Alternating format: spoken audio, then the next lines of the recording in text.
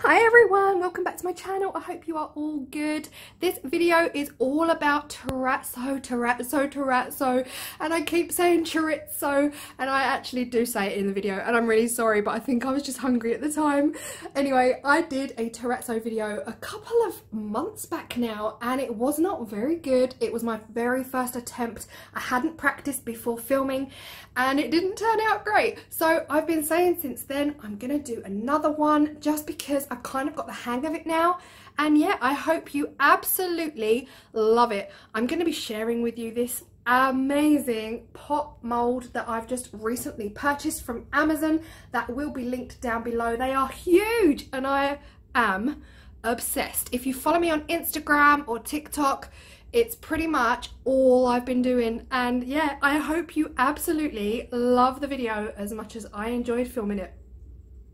So before we start, I have got some exciting news to share with you all, and that is that I am going to be working in collaboration with Polysil UK, which is the UK's largest distributor of Jesmonite, and I honestly cannot wait. They've already sent me some serious goodies to try out, including Jesmonite Retarder, which a lot of you have actually commented on that I could use to elongate the life of the Jesmonite as I'm working with it. So I'm really excited to try that out, and that will hopefully be coming in the next week, and we'll have a go and see exactly how it plays and what it does, and I'm so excited. They've also sent me some other Jesmonite which I'm also looking forward to using, so I thought I'd share that with you all as it has actually made my week and I'm so excited to get started.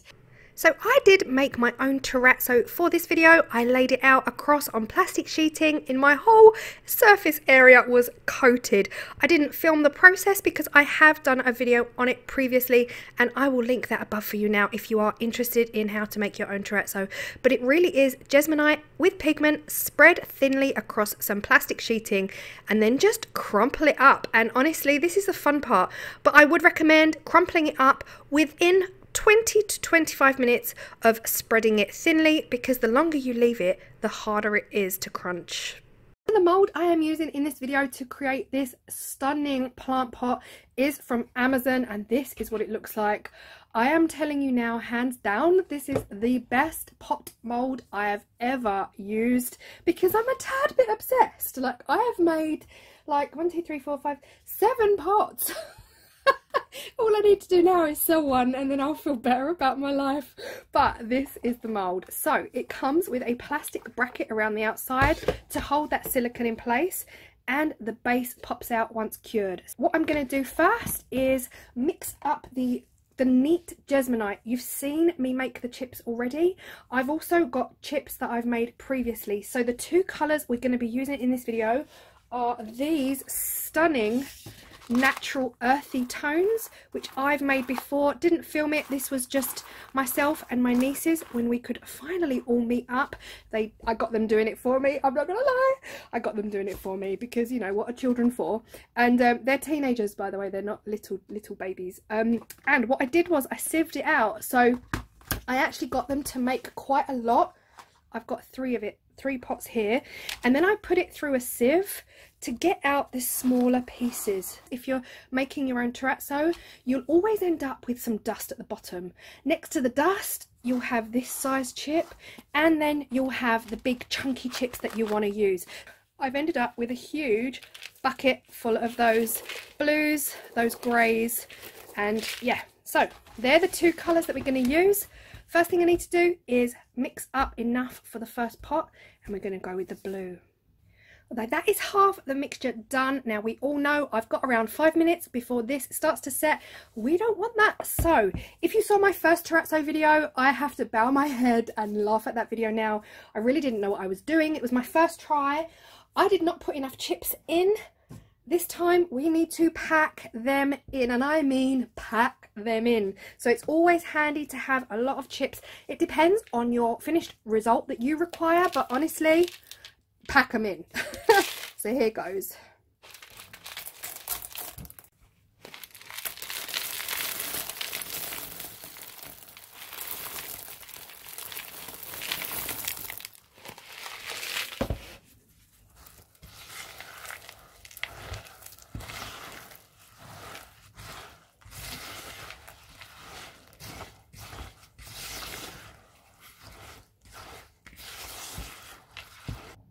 The next thing to do is to get this poured into here, and before it sets, hopefully it will pour down as much as it can. Then you need to shake.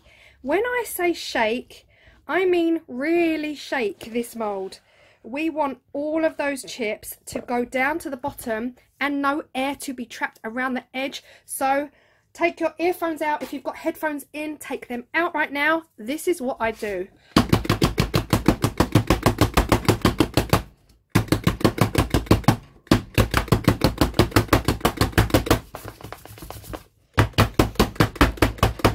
I think that's okay. You don't have to go that crazy, but this is setting as we speak. So I'm just gonna put a little bit more on top here.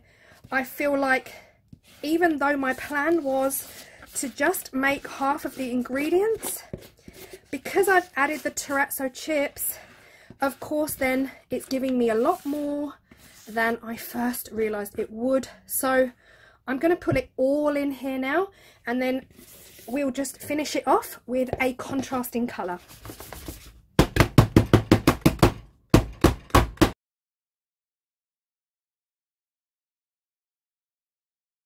For the second pot, I'm only mixing up a very small amount of liquid. I think this is 80 liquid to 200 powder, and this is to form a very thin rim along the top of the pot, and we're going to use these tiny shards. So I just want to get this into the rim of the pot. Now with this pot, what you can do, you can take the bottom out before you do anything. Just remember that that bottom's gone. Don't fill it up at this point because this is going to be squishy. But to get all of this liquid in down here without actually getting any on here, this is what I'm going to do. I'm going to squish the top down and pour it into the side and just move it round. There is a risk that you'll get some like pouring out, marking the sides where you don't really want it to mark, but you know, this might be an extra step that's not really needed. But again, this is all new to me, so we shall find out. Then I want to put this back in. I want to reinforce that bottom. Then I'm going to shake it. Next layer going in is a little bit of Jesmonite again, but it's going to be one block opaque colour before we finish off the pot with the large chunky terrazzo pieces. At this point, I'm not bothered if it touches the top or the sides, as long as it doesn't touch the outside edge. It's the outside edge I worry most about.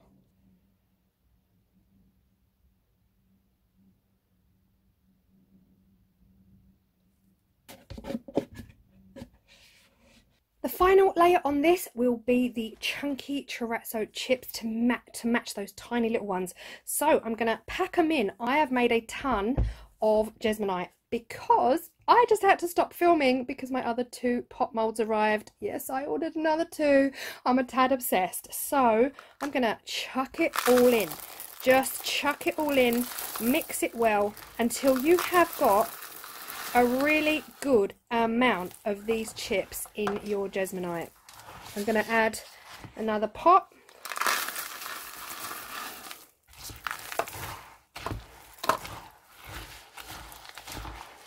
See how that's looking. I'm seeing a lot of blank space, so I'm going to go for it, and I'm going to add the third.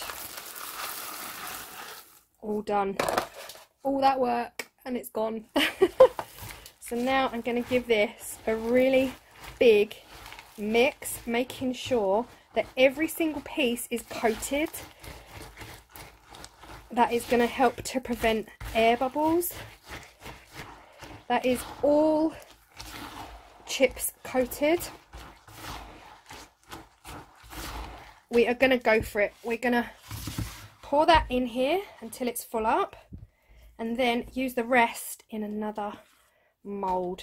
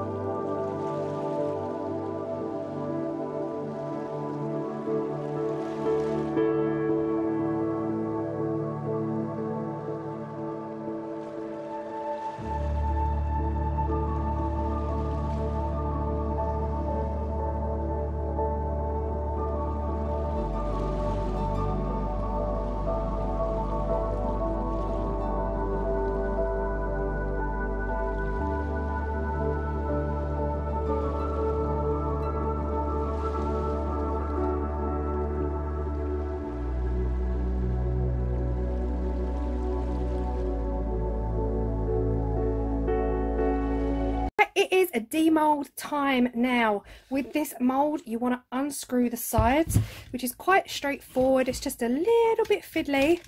Get your hands in there. Then you want to separate these and pull them off.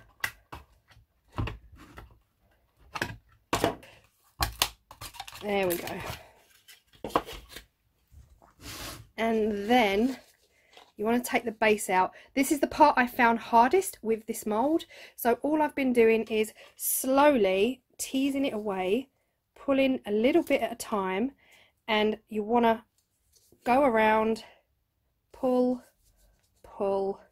There are holes in the bottom of this plastic black part that are allowing the air to suck it out, but it just takes a few seconds, and then suddenly, oh, like that, you'll find it just comes out. But I did panic at first, I'm not gonna lie. And then I just flip it down to minimize any pressure on this part at this stage and peel it back like this. And it's revealing. Oh, I love this part. It's the sanding I dread. Actually, I mean, I wanted more of a thicker blue line here, but that's not bad. That's not bad. And this area here is seriously sharp at this point, guys, so that's something to bear in mind. Don't just go grabbing it confidently, because oh, you will slice your fingers. It's such a big mold, it's hard to hold, but when you get there, you get there. Hopefully, fingers crossed, all of that banging and whacking has got rid of all the air bubbles at the lip of the pot, and we'll have a look. Yes. Perfection. Look at that.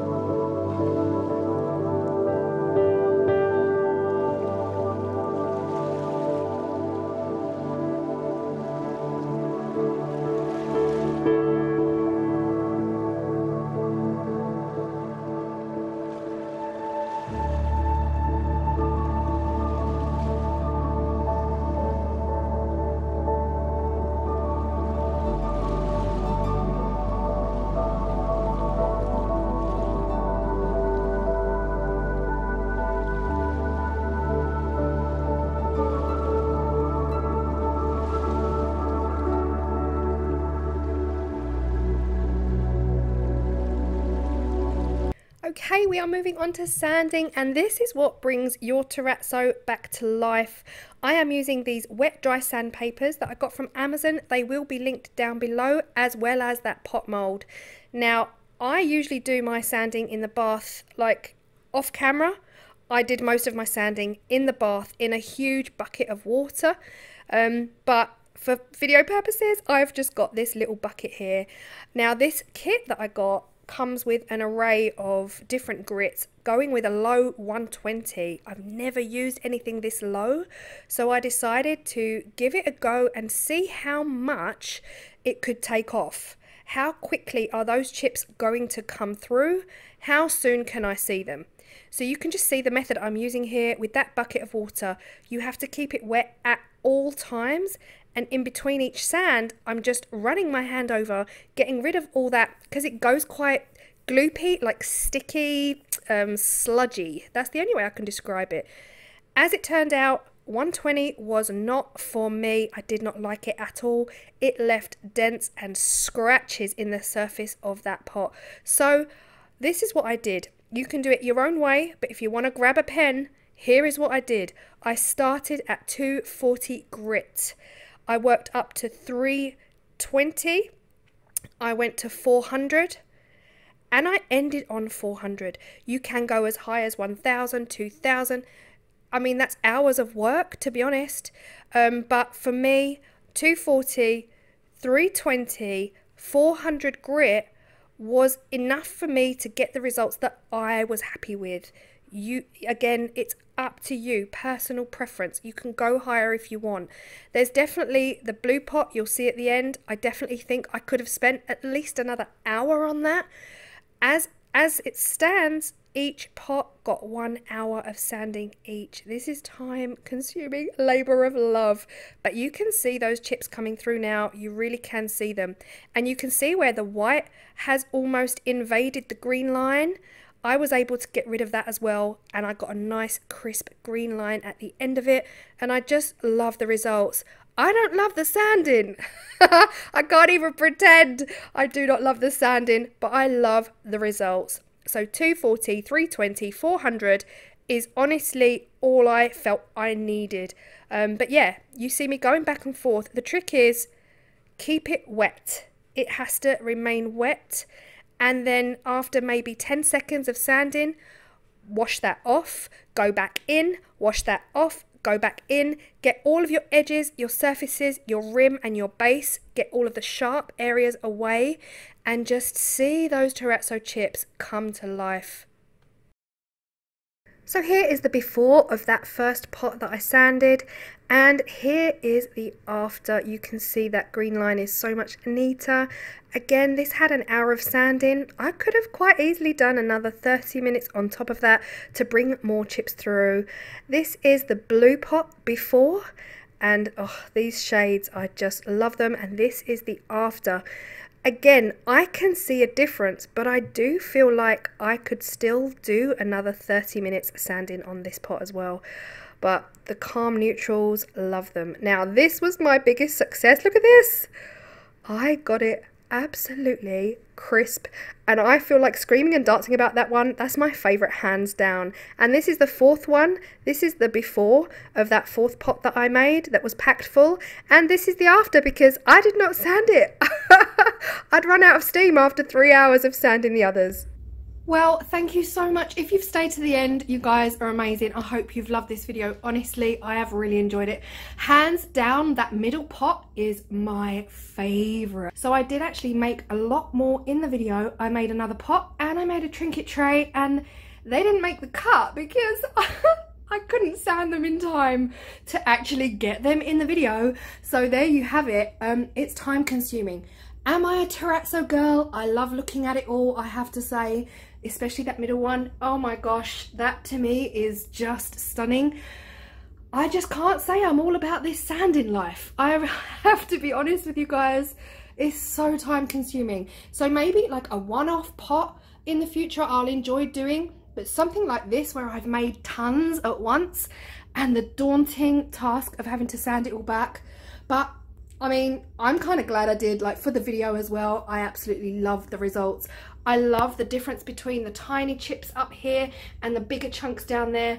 And you know, your own style will come through in your work. You don't have to put this many chips in, or you can put even more, because you can still see quite a lot of blank space here. But anyway, I hope you found the video helpful, and I hope you've really enjoyed it as much as I have, and I will see you in the next one. Bye.